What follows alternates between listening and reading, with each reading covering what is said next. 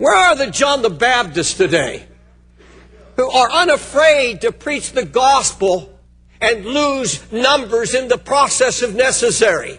Not the purpose of it, but where are those who preach the same message to presidents and kings as they do to the lowly people that come into their houses of worship? Where are the John the Baptists today? Not afraid to preach the gospel, whether it affects the finances or not, whether it affects the crowd or not. A friend called me recently. He said, I'm going to a certain church and I hear good concepts, but I don't hear anything that convicts. They go right from the preaching into announcements, and there's no conviction, and I'm trying, and the pastor says, I don't know what that's all about. I don't understand that. I don't understand this concept of conviction. I tremble to think that it's possible that I or any minister of the gospel,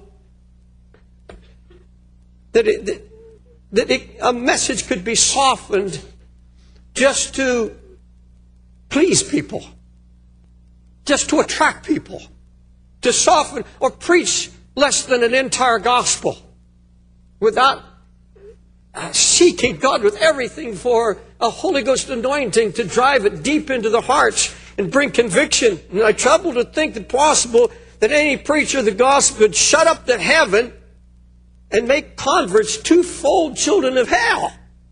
That's what he said to these scribes and Pharisees. He said, you're making converts and you're preaching your gospel, but you are actually shutting the heavens and making your people 2 times over children of hell. I can't shake that when I think about my responsibility here this morning in preaching the gospel to you. Those that hear this on tape. You see, I don't preach to be loved. I don't preach to be accepted. Now, my flesh wants to be loved. But I'd rather send you home if you have sin in your heart and give you sleepless nights. I would rather you walk out here and say, I don't like that kind of preaching, but you are thinking about it and the Holy Ghost is dealing with you and you are being changed by it.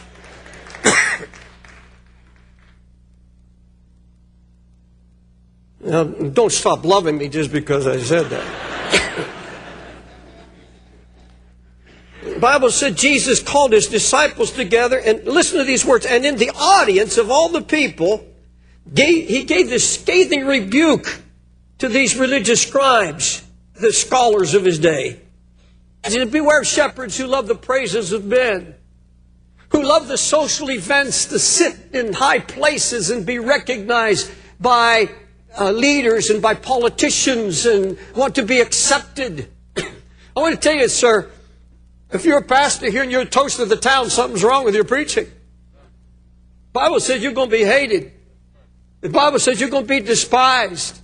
If you're looking for acceptance, if on the job you're looking for acceptance and you are hiding your light under a bushel because you would rather have the approval of your co-workers, you're not living according to the gospel. You're not living according to the commission that Jesus Christ has given his church. Beware of those religious Bible people who seek the affection, the applause of the ungodly. A church accepted by the world is an oksimoron. In other words, it's a foolishness. There's no such thing as a church that is truly preaching and working under the Holy Ghost, fulfilling the commission of the Word of God, that is loved and accepted by the world. It's impossible.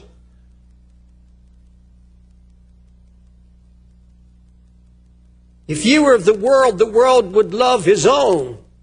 But because you're not of the world, but I've chosen you out of the world, therefore the world hateth you.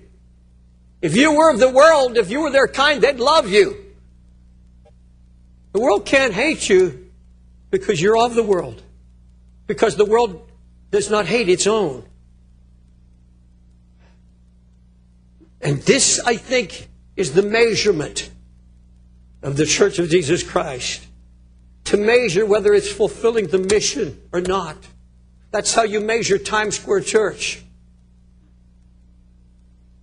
the most damning, one of the most damning things Christ ever said. One of the most soul-destroying things Christ ever said. That just, I can't get it out of my heart and my mind, and the conviction of it makes me tremble. I don't want it ever said of me. The world can't hate you, David. Jesus said they hated me without a cause. They had no cause to hate me.